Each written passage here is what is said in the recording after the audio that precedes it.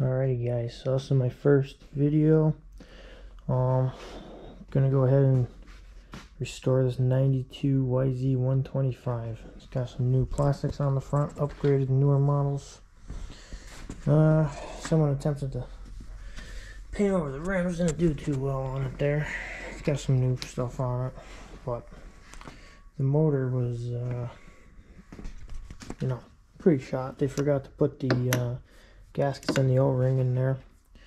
It looks like they put a new piston in it, but compression blew out of it, so I'll take it all apart.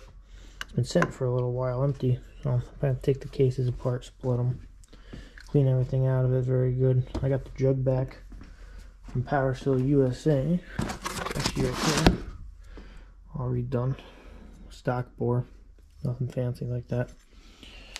So there's that, but don't got the head for it, so ordered the head gaskets. New piston, even though this one was new, but it's got scrapes on it, scarring, so all that's coming. So in the meantime, start taking apart, splitting the case, shine all this up here, and check out the internals.